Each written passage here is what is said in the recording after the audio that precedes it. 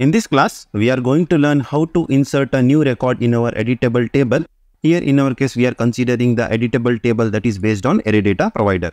Suppose if I click on the add button over here, I want a new record or the row to be added with the empty or the blank details. And the user should be allowed to enter the details like whatever is the requirement is and enter the details and click on save. When the user clicks on save, the details will be stored back to the source application. In our case, it is the business object. So this is the use case for today's class. So let's see how to do the same step by step in our Visual Builder application. So we are considering our application where we have left in our previous class, that is calculating the salary range. Now what I will do is I will first of all drop a button, drag and drop it over here so that I can click on that and insert the new record into our table. I will name this as add. Done. Just tab out. Now on click of the button, I want a new record to be inserted into my editable table. In order to achieve that, you have to create the event. Click on this event, click on OJ action. Here I will name this as add button event. When the user clicks on add, it has to create the blank record. Now in order to hold the blank details, I want to create one variable. Now in order to do that, what I will do is I will duplicate this current table row data which we had created in our earlier classes. Whenever the user clicks on the particular record in the editable table, that value will be stored in this current table row data. For that purpose, we had created this variable. Let me just rename this variable, that is to something like blank table row data. That's fine. Just tab out. Also, what I will do is, in order to segregate the records, whether the record has been created newly or not, I will create one variable over here. That is in the types, I will click on this plus add field. Here, let me name this as is new. Click on create. So this we are going to populate whether the record is new or not. So this variable data will be used whenever we are updating our data back to the backend application, that is business object or database. So whatever is the new, we will use one type of REST API to update the records, and if it is an update, we can use the patch. So for that purpose, it will be used. Let's now go back to our action chain. First action I want is the assign variable.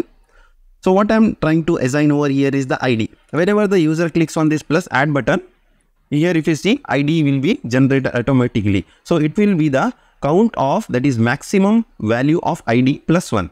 So in order to achieve that, what I will do is I want the variable over here, that is ID, and it should be coming from our blank row data ID, that is this one. Now what I'm trying to assign over here is the maximum value of the ID which is available over here in our ADP variable. So let me just drag this over here, that is the data, and I will make use of one function, that is the JavaScript function, that is math of max. So let me just use it over here, math.max. So let me just consider this array dot data, and I will write one function over here, object, that is by using the map object.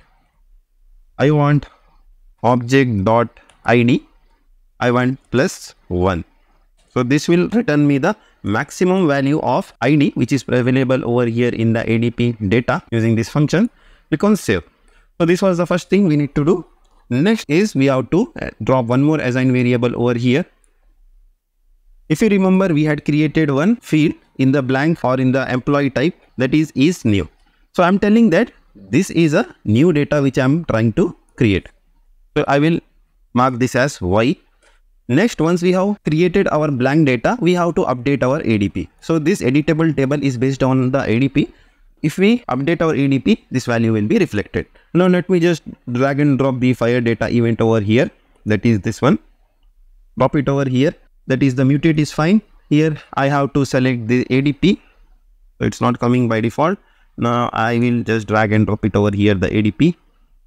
Here in the data, what I will do is I will tell I want to map this blank table row data. Coming to the key, in our case key is the ID. So I will drop the ID over here. Done. Click on save. So once we have updated the ADP variable, we want to reset the blank table row data, because when the user clicks on next plus button, so this blank table row data shouldn't hold any new value. So for that purpose, what I will do is I will drop the reset action. Even if you don't drop, it won't affect, because this blank row data table we are using only for updating the records. and this variable that is ID will be overwritten whenever the user clicks on plus button. To be on the safer side, I will reset this variable, drag and drop it over here. In this, I will tell to reset this blank table row data, that is this one. Done. Now let me just go back to the page designer. Currently, we are having 173 ID over here. If the user clicks on plus, if you see, a record will be created with the ID, that is the maximum ID value whichever was present in our editable table plus 174. And the user, he or she can be able to update the details like this, what I am doing. Just about. Now when the user clicks on save, it will be saved. So the save is based on some event. If you click on this and go to the event, here we are having the details how to update to the backend. Now currently we are having only the patch operation, that is to update the events. Similarly, if you want to create a new employee in the business object, we have to use the post API instead of patch. So patch will be used only for updating the records in the employee business object. So in this class, we had demonstrated how to create a new record when the user clicks on the add button in the editable table if it is using the array data provider variable. Here is the bonus tip for our students. I am here in the save button action chain. Now first of all, in the action chain, what we have to do is, this is our previous step, that is to update the employee records with the help of patch operation. Now if I click on this if variable or the if condition over here, this was the previous condition which we were using. Just append and see whether this is a new record. This is the new variable or the field which we had created in the employee type. So this, with the help of this, we are checking whether this is a new record or not. If it is a new record, we will be going for this second if condition. Here we will check only if it is new. So if it is new, what we will do is, we are going to make use of this post create employee REST API for business object. And in the body, what we are doing is, we are just fetching the ADP value which is for that particular index. If you see over here, I have made use of the function. This function is nothing but it is used just to remove the is new field which we had created in the employee tab.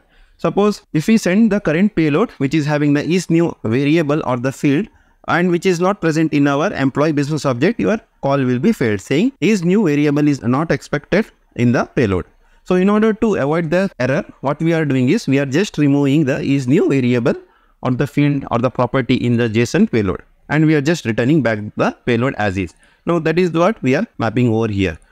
And same thing we have to modify over here as well in the patch operation as well, because is new variable or the field we have added in the type field.